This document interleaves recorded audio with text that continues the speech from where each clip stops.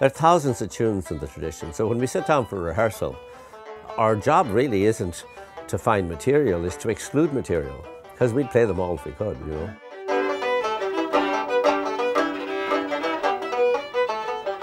I'm Mick Moloney. I'm from Limerick in the southwest of Ireland.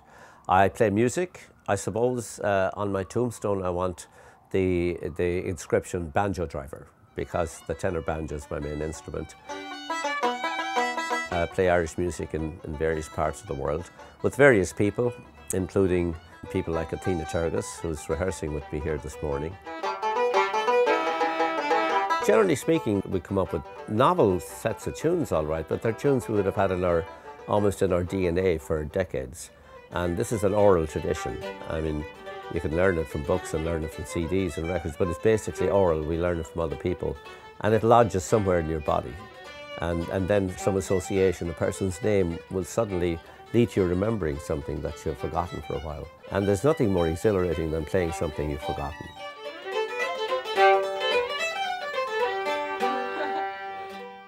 This is the tenor banjo. This one here is made by a man in County Galway. And it's just, even there, the piece of vulgarity which banjos always kind of aspire to, my own name. There are more young musicians playing the traditional music at the highest possible level than ever have been before.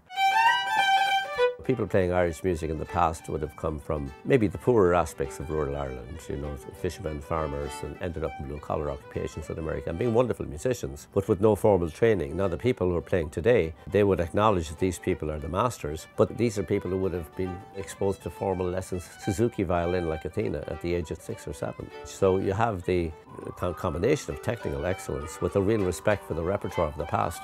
And these young musicians in New York, all I can describe the scene is it's a Renaissance scene.